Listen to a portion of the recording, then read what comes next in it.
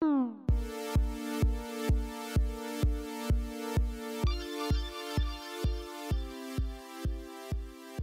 there, Heather Liu of Closet Core Patterns, coming to you with the next lesson in our Joe Sew-Along. So if you are making the Joe dress, you're at the right place. In this video, I'm going to be walking you through how to sew the skirt from start to finish. So we're going to be using the same slot seam finish we used on our sleeves to finish the center front of the skirt. Otherwise, it's a quicker lesson. It's not going to take quite so long as the bodice. So let's get into it. So we have already assembled our bodice, and now it's time to assemble the bottom. So whether or not you're sewing the skirt or the pant, the first step of this is the same. And the first step is you're going to be sewing the darts. And I'm going to draw them in for you so you can see. I always mark my dart with a little dot at the end, and then I always start the dart with a notch. So I'm just drawing these in for you so you can see them. And the function of a dart is that it gathers fabric and then it releases it, right? So this is how we express volume, and this is how we shape curves over curved areas. So we're doing that kind of in the tummy area, and we like the way that it looks in the final garment, but if you, for whatever reason, don't want that kind of release of volume in your tummy area, you can make these darts smaller. So you could make them, you know, maybe half the size and really have them just really be as like a design line, because what's happening on the front of the bodice is we have two darts up here. So the line of this dart matches up with the two darts on the bodice. So we want to keep that style line, but you could make it narrower. However, keep in mind that if you make that dart smaller, you have to account for the width somewhere. So just make sure, because we want to make sure everything matches up in our final garment, that these darts line up, that if you end up removing, say, 1/4 of an inch in width, that 1/4 of an inch ends up getting added to your pocket bag here, so that we still have the same length of waist seam. So that's just one thing to keep in mind. The other thing I want you to keep in mind is that if you made any adjustments to the placement of the darts on the bodice, you have to make sure you make the same adjustment on the skirt or on the pant. So if you moved those darts over, you have to make sure that you move them over here. Also, if let's say you used, I don't know, you were doing some pattern grading and you used the size 16 dart and then you wanted to use the size 14 pant, you have to make sure that you, again, shift those darts over so that they line up. So just make sure, maybe you want to go and walk your pattern pieces if you made any adjustments, and make sure that those lines are still going to be parallel to each other when we sew the waistband and everything gets finally constructed. So to sew these darts, once again, the same for the pants and the skirt, we're just going to match up at that notch or at the dart leg that I drew in. And then right below the point is where, right below that little mark there is where I put the bottom pin, so I know before I get there how I'm going to trail the stitching off. And I'm going to do the same thing for the other dart, and then I'm going to do the same thing for the other side. So there's going to be 4 darts all together that we're sewing. And I will go see you at the machine and show you how we're going to sew these together. Okay, so here we are at our sewing machine. We're about to sew this dart. So I'm going to just start right at that notch, and I'm going to back stitch at the end. And then I'm going to just try to sew in a more or less straight line, but as I approach that little circle mark, the little point marking the end of the dart, I want to try to really gradually taper off so that I don't have like a weird angle where the dart ends. I want it to kind of try to be as subtle as possible. If you need help sewing darts, we do have a dart post that we can link to below.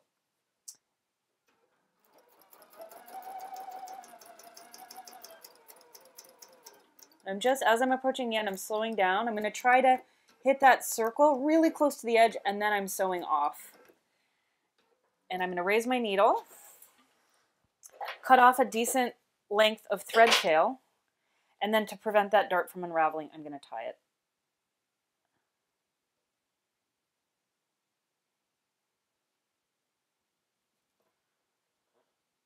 And then I can trim this, and I'm not going to worry about my dart point unraveling. So I'll do that for the other dart and then the other side, and then I'll meet you back at our pressing station.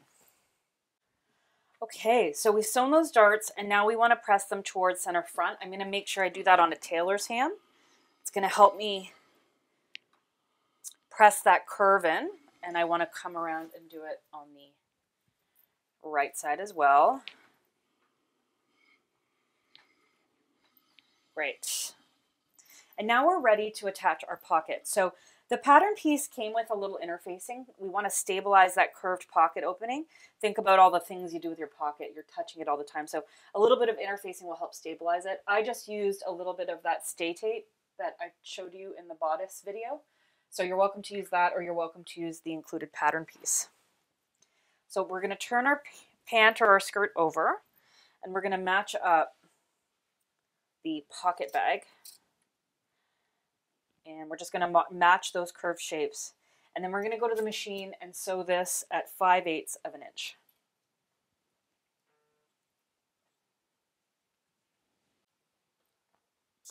Okay, so I'm sewing that curved pocket shape. I'm doing it at 5/8 right now.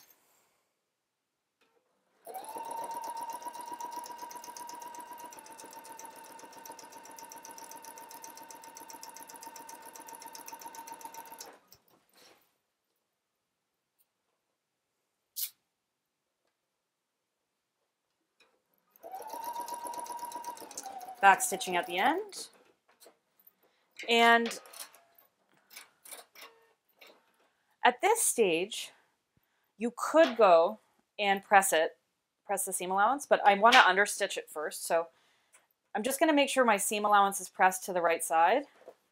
And I'm going to understitch the pocket bag to that seam allowance. And again, I could press this first, but I'm already here, so I'm just going to understitch it. And I'm just going to make sure that I'm using my hands to pull the part, like keep everything flat, so that I'm getting a nice understitch line. And I'm going to understitch about 1/8 of an inch away from the seam line. And just a reminder, if you haven't ever understitched before, understitch helps anchor one layer to a seam allowance, and it's going to help this pocket from peeking out when you're wearing the pants. So this is a really important step, and you shouldn't skip it.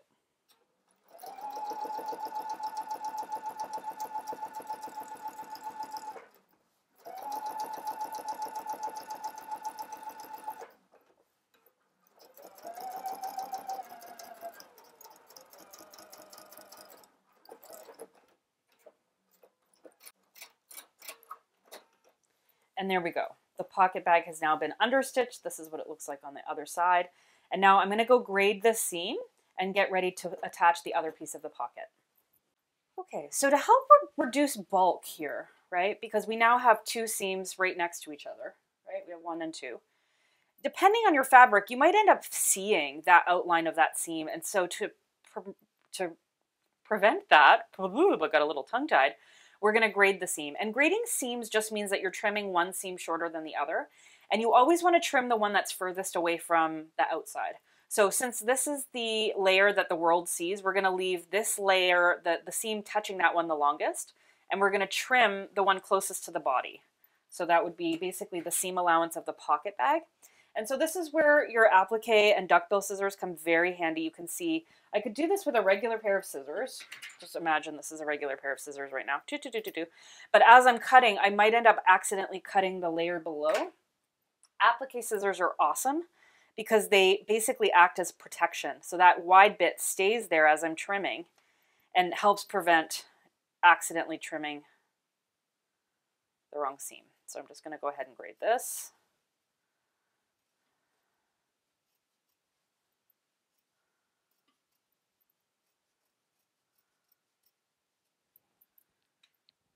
Okay, there we go. So now it's graded. So now you're not going to see that big, thick, hunky seam because we're basically angling it so that it's not as thick in one spot. So now we want to just press the pocket bag in place along that seam. And it's probably going to kind of naturally do this, but I always, whenever I'm doing this, try to roll the lining in very slightly, like, you know, 1/16 of an inch, less than 1 millimeter, so that you see a little bit of that front leg from the back. And that, again, just helps prevent, see if you can see that little bit there. Again, it just helps prevent the lining from seeing the lining on the inside.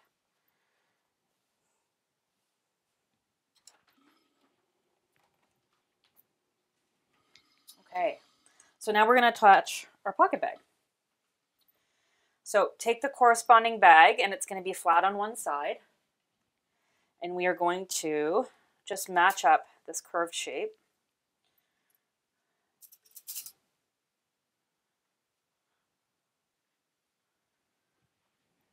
And I'm just pinning the pocket bags together. I'm leaving the leg free, or the skirt as it may be.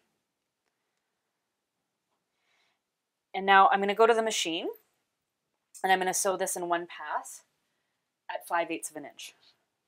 So here we are. I'm going to just sew this at 5/8, back stitching at the end.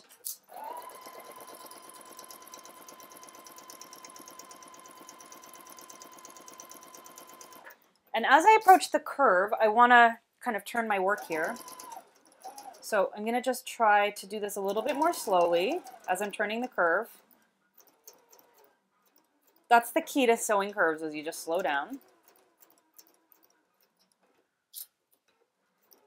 And I'm using my left hand to turn it, and then my right hand to guide it.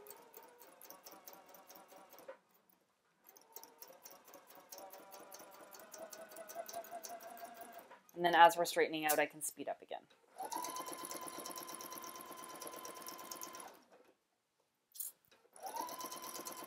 Back stitching at the end. So that's the pocket. And the pocket is now sewn. I'm going to go to my serger now, which we don't have a camera on the serger, but I'll show you what it's going to look like once I finish this edge. So I've gone ahead and I have finished the edge of this pocket bag with some serging. If you don't have a serger, you should finish the edge with either some zigzag stitching or a bias bound or Hong Kong seam. You don't want to leave it raw. And now we are going to baste the pocket in place along the side seams and the top so that this whole thing basically becomes one pattern piece, or becomes one piece to manipulate, and you don't have this kind of bag floating around. So the first thing that we're going to do is just line up the pocket along the side edge. There's a notch there to help you. And then at the top, there's a notch on the pocket bag that should align with the edge of the pocket edge. So I'm going to match those up. And then I'm going to pin this pocket bag in place along the waist seam. And then I'm just going to go and baste using long basting stitch, a 1/2 inch here and here. And then this whole thing can be treated like one. Just going to do a slightly longer stitch here, again at a 1/2 inch. And we're doing it at a 1/2 inch so that, I'll do it on this side, when we attach the waistband, just in case our stitching isn't super perfectly accurate, you're not going to see this basting line. Back stitch.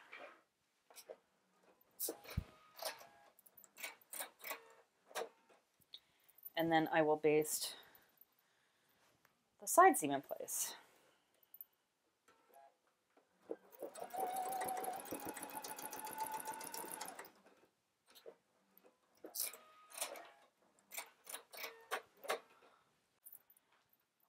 So now last step here is just to give everything a nice press. Press that edge, press that top edge.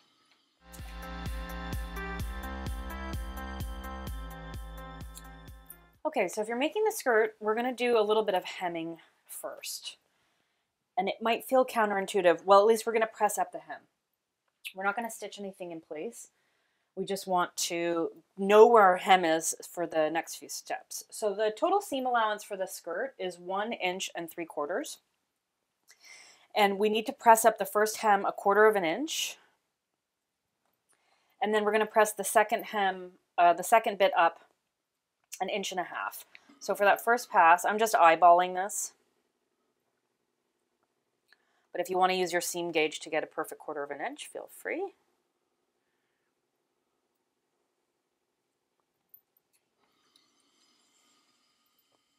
And then for that second one, we want to go 1.5 inches. So here it's really important that we use the seam gauge to make sure that we're getting a perfect 1.5 inches. We also have notches marked on the pattern, so you can use the notches, but I'm going to use my seam gauge.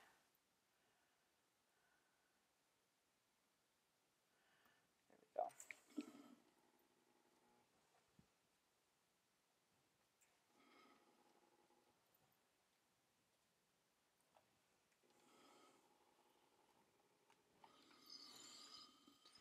And sometimes you'll press it and then it just doesn't, like, it looks good here, but right here it got kind of distorted. So I'm just going to come and press that edge. Okay, sorry, you don't want to repeat it for all 4 pieces. You just want to repeat it for the 2 front pieces. So I've got the hem pressed in place on both. And then the next thing that we want to do is prepare the skirt insert. And so this is all going to feel very familiar. This is very similar to what we did with the bodice. We are going to press right sides together, one edge, not 2 this time, one edge in 1/4 of an inch. And I'm going to go to the machine and stitch that closed. So just remember, we're basically just anchoring this raw seam in place, but you're not going to see it. It's going to be completely enclosed with bias tape. So it doesn't matter that it's a raw edge. Okay, so now it's time to install that skin insert. Gross. Skirt insert. So I just need you to line up the folded edge of that skirt insert that we just pressed. You're going to line it up with the notch here. And then this should more or less match the length of the skirt. And we're going to go and sew this, just like we did with the bodice. We're going to baste this at 3/8 of an inch. So I'm just basting this in place, so I'm doing a little bit of a longer stitch length and at 3/8 because I don't want to see it once we attach the bias.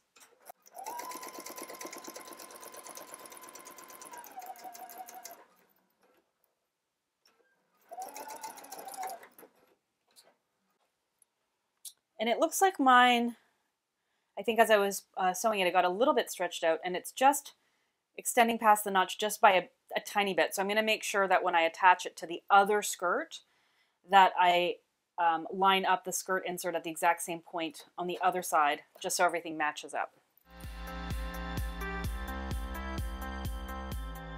Okay, so now we're going to install the first pass of bias. So I know I haven't attached the other skirt yet, but it is a little bit easier to do one pass now and attach the skirt and then do the second thing of bias tape separately. So that's what we're going to do. So just so you understand what it looks like, this right now is the left skirt.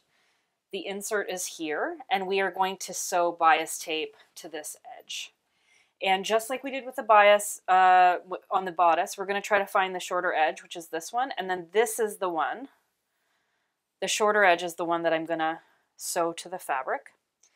And I want it to extend, so we folded that hem there so that we knew how far to extend this bias tape, and we didn't want the bias tape going all the way along the hem. We wanted it to stop where the hem folds. So I'm just going to leave a little bit of extra there, but pin it in place. And then I'm going to pin it in place the entire length of the skirt seam.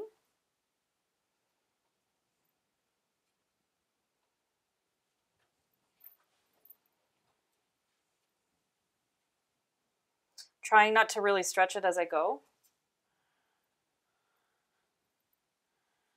And then all the way to the waist seam.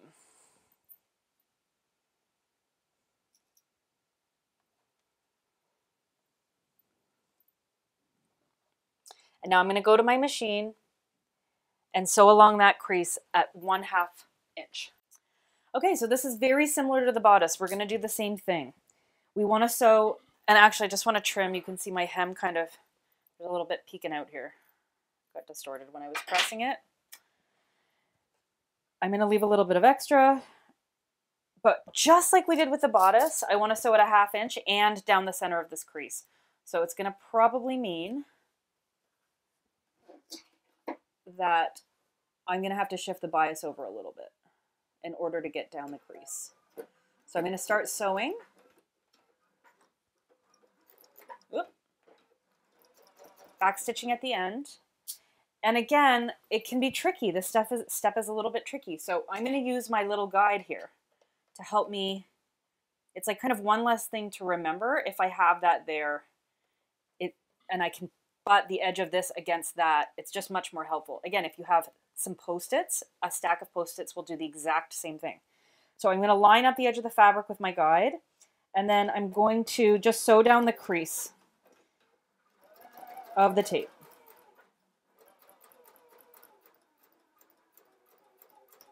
Trying to be as accurate as I can.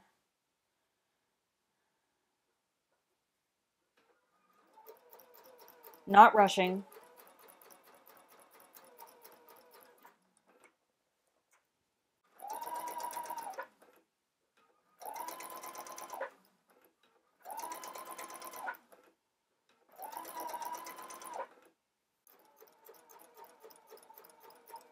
And then as I approach the end, I'm just going to backstitch.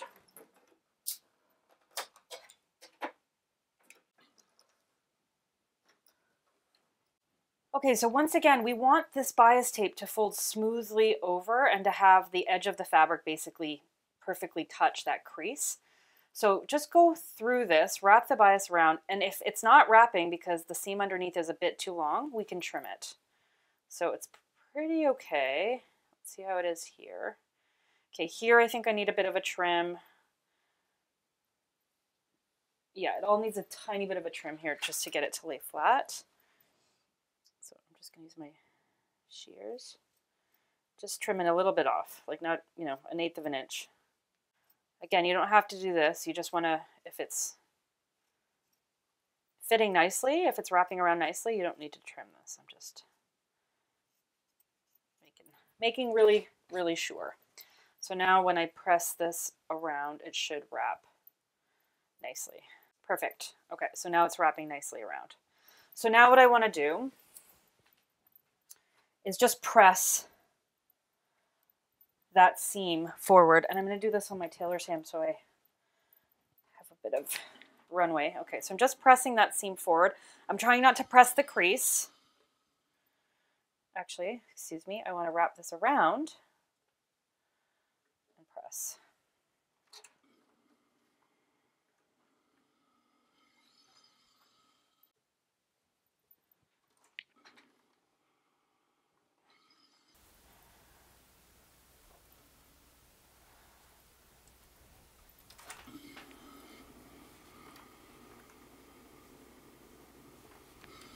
Still wrapping.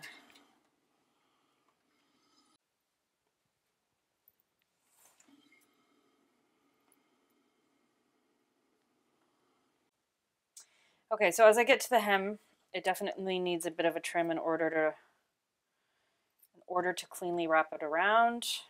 Might need to trim a bit there too.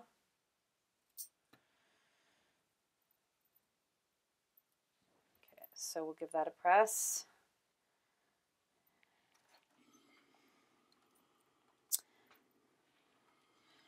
Okay, so in order to cleanly finish this, we could just fold this under, I guess. I mean, I guess you could open this up, tuck it under. That's kind of what we did with the skirt hem.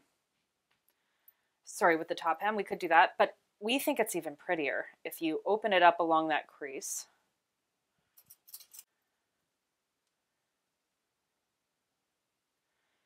I'm going to go to the machine and I'm going to stitch right across, and then I can turn the entire thing around and the bias tape will wrap really neatly around that edge. So we want to get right next to the hem without actually sewing the hem. And if you want, you can kind of use your finger, maybe use a seam ripper or something just to get it out of the way. But let me just get my first needle down without actually sewing the hem.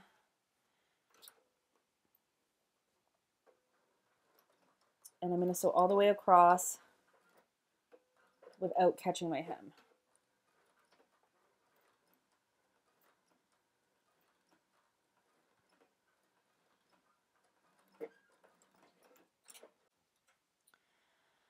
Okay, so if I trim this, actually, let me just make sure it's going to work before I trim it. So if I turn all of this inside out, it basically creates a very nice little edge here. So let's trim this.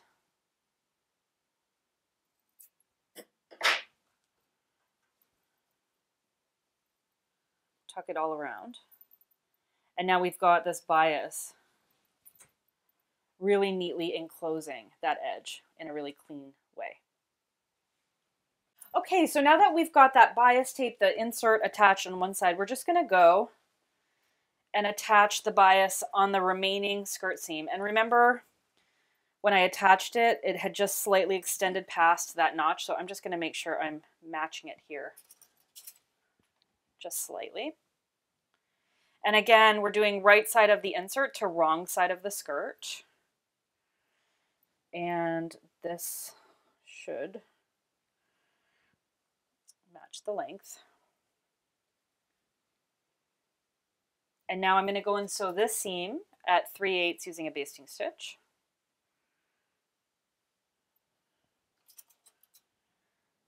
And then we are going to attach the bias tape in exactly the same way we just did.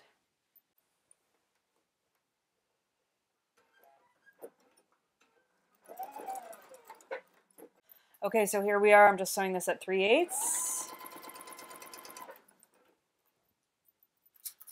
using a basting stitch.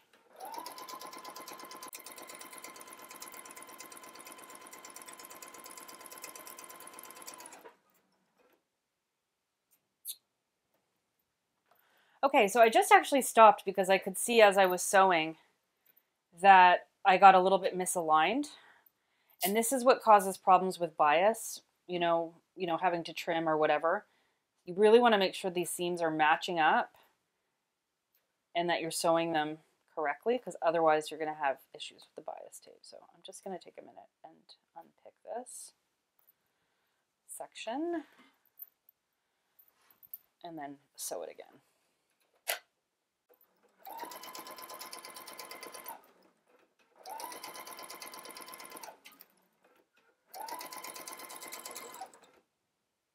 Guess what, y'all? We're gonna come and attach another piece of bias. So now we're gonna do the other side. Open up that tape, find the shorter side, align that.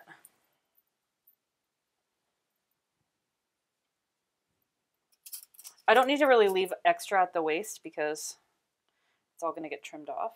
Got a couple extra threads here, let me just get rid of them. And then pin all the way down the seam.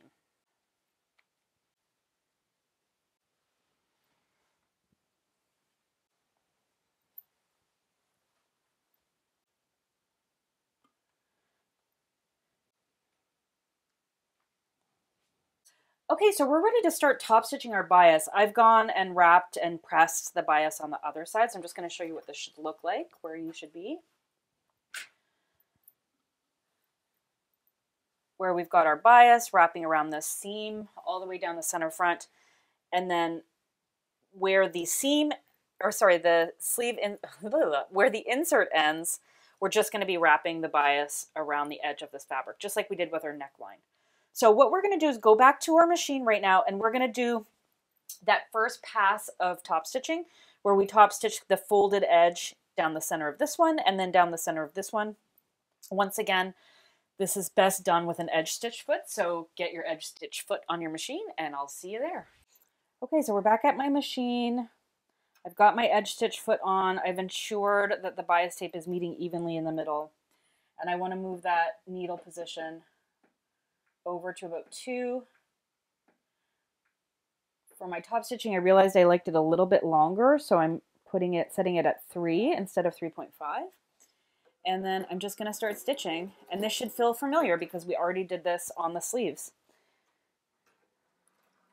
And once again, I'm like not letting this split, like I'm using my hands to really hold this together along the guide of the edge stitch foot.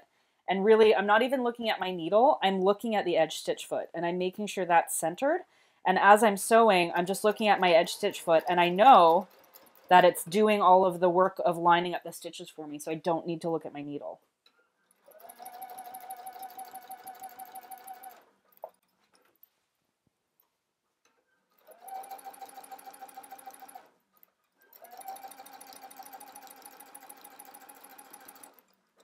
Oh, I passed it. I went right past. I was so in the zone. Oh, actually, no, I ended perfectly. So I ended right at the edge of the insert. I was really zoned out there for a minute. And now I'm going to go ahead and I'm going to do this on the other side. So I'm going to just move my needle over on the other side.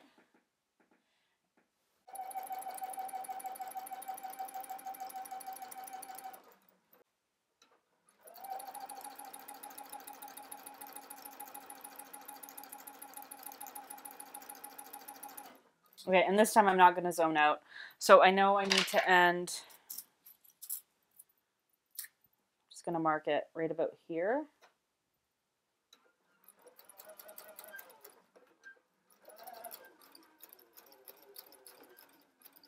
And then I'm just going to backstitch. Okay.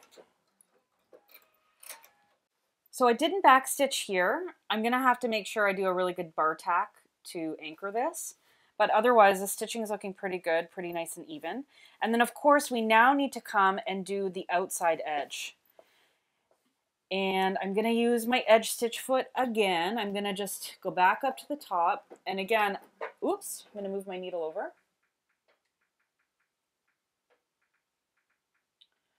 As I'm coming down this one, once again, I'm gonna look at my guide. I'm not looking at the needle. And I can do this seam pretty quickly using that edge stitch foot with my guide.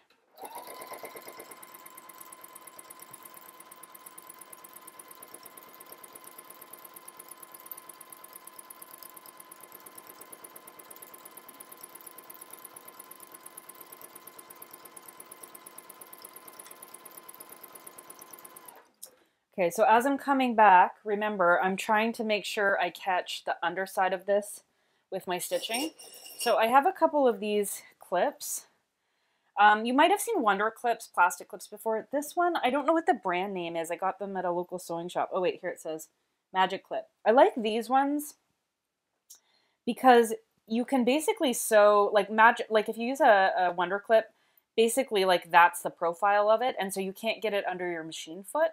But I like these because if I pin it in place or clip it in place, and again, I'm trying to make sure that I'm gonna catch it with my stitching, I can actually almost sew, like my needle foot, I'm gonna have to pull it out. I'm gonna have to pull this out before my foot gets there, the needle gets there, but I can actually sew, but it's gonna go under the foot. So I'm just gonna use a couple of these to try to hold the seam allowance in place and see if this seam, because it's not like the neckline, it's curved, it's very flat. I'm hoping that I can get this, catch this, and then I won't have to do any slip stitching on the opposite side. But if you don't have this, the other thing, you can use pins, or you could hand baste just really quickly. I know everybody's like, ugh, hand basting. But if you really, really quickly hand basted this in place, you would most likely definitely catch it. And it would probably end up being faster to quickly hand baste it than it would be to slip stitch it in place really carefully and cleanly later on. Okay, wish me luck. Sewing prayers. We're praying to the sewing gods that we catch it. And here I am saying you could go under the needle, and I don't want to sew over it, so I keep pulling those out. But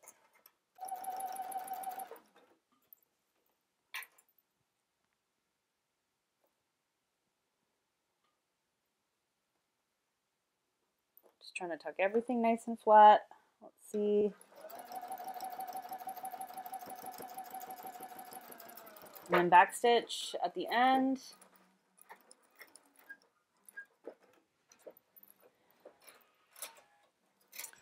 Okay, let's see if our prayers were answered. Oh, looking good. Looking pretty, pretty good. Ooh, that is satisfying.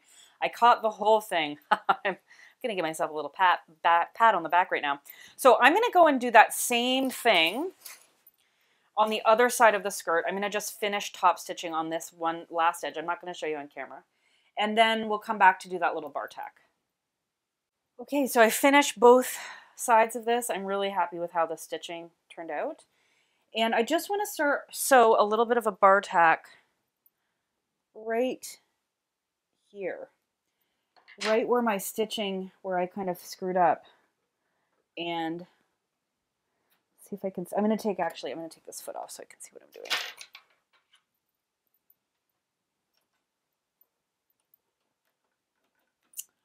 So I want to, right where I think it's going to go down in the middle first.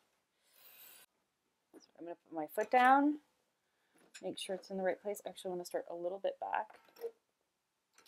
Okay, so I'm trying to basically start right where that stitch line is, and then end on the other side where the stitch line is on the other side. So, and I'm going to just do this slowly, maybe 4 or 5 times. And there's my bar tack. So that's going to just help protect this seam from some of the stress. And then we're good. We're good with the top stitching. So the next step is going to be to attach this to the skirt backs.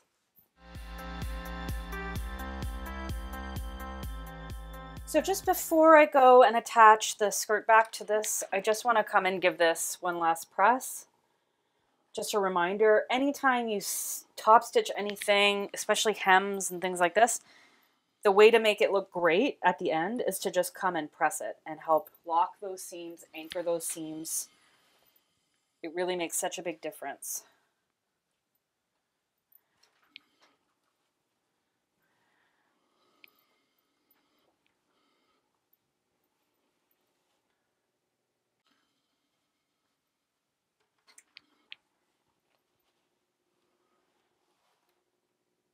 Okay, so now that all of this is sewn, I'm going to come and attach the skirt back. And we're not sewing the skirt backs together yet. Like, we're not sewing the back to the back yet. We're just sewing them to the side seams. So starting at the waist seam, matching notches. So you're going to pin this all the way down. And you can unfold that skirt hem.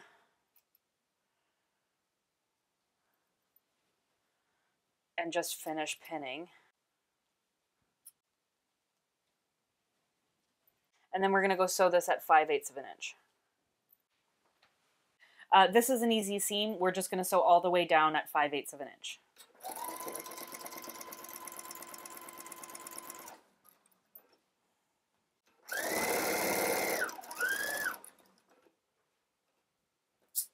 Okay, so I have gone ahead and attached the back skirts to the side seams on either side.